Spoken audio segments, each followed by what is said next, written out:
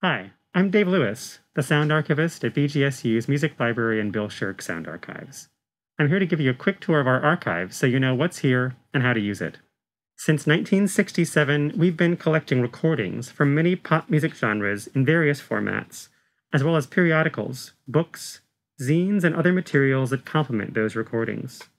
The collection might be helpful if you're doing a project involving pop music, pop culture, or the record industry.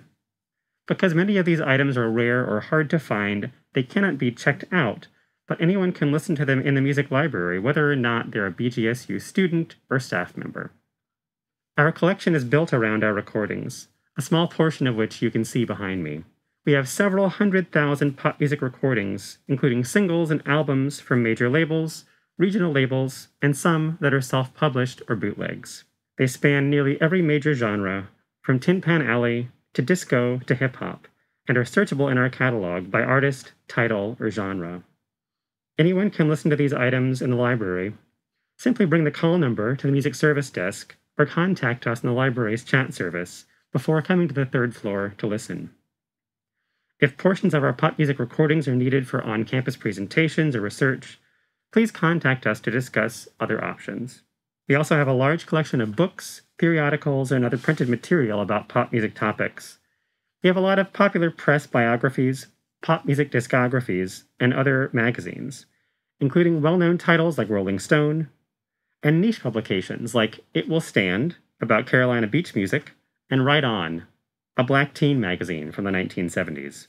In addition, we have a large collection of zines, or self-published magazines, on music topics. Many of them are related to subgenres like punk music or heavy metal, but they span nearly all music styles. We're also beginning to process some of our archival collections, which consist of rare or unique materials like photographs, scrapbooks, papers, research files, and audiovisual material, many of which relate to pop music fan communities.